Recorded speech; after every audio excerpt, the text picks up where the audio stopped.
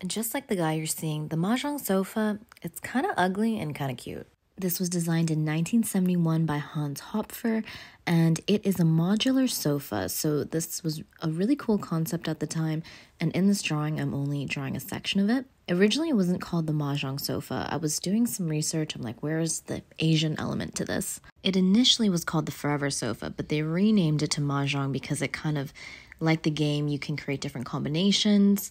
I don't know, I've only played it a few times. Some celebs that have this couch, we have Joe Jonas, Miss Gigi Hadid.